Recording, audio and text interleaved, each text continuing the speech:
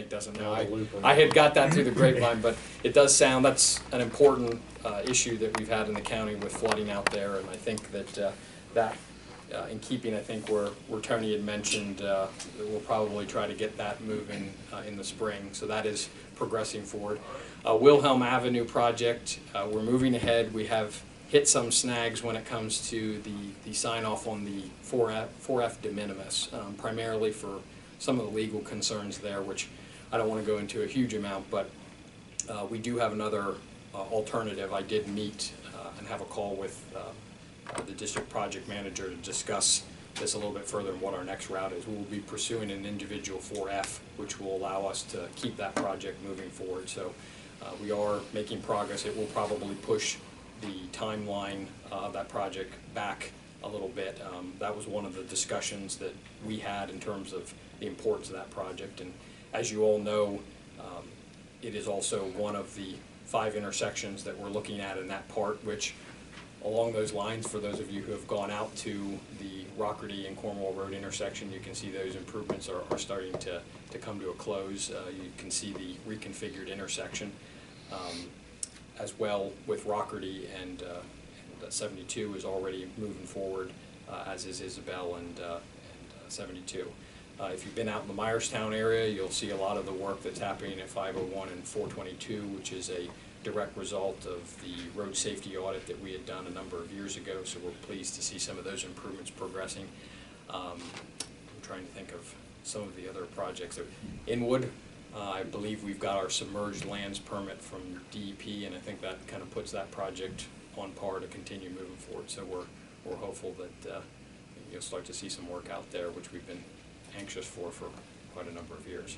But I guess with that, I know in working with the city and resurfacing project, we've been going through that, and we have that broken out into various phases, and we're working with the city to kind of queue those things up so that we can keep them moving as well. So you'll start to see more work happening around the area, but I think for the most part we're very pleased. The other thing relative to other activities is I think I might have mentioned to the board, we're looking at 4 possible RSAs across the county. We'll be meeting with the district staff here at the beginning of November to kind of go over them. The 4 of them include a section of 422 that would go from 5th Avenue out to Prescott.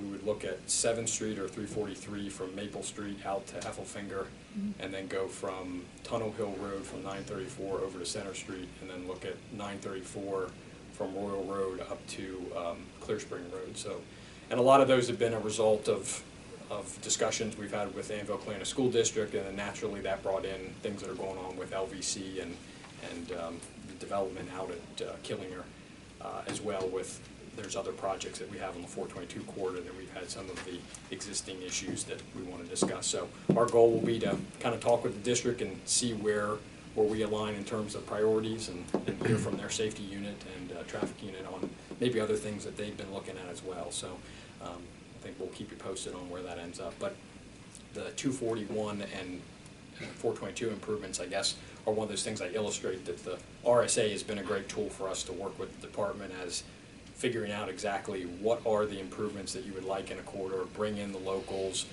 Folks like Pat and the Bike Coalition were not only reaching out with her members to try to get some additional feedback that we can use when we talk with the department, and then hopefully at the end when we pull together a meeting and go and look at the corridor and discuss it, we'll figure out what improvements ultimately can be programmed and can be upgraded as part of that. So we'll keep you posted and stay tuned. Okay.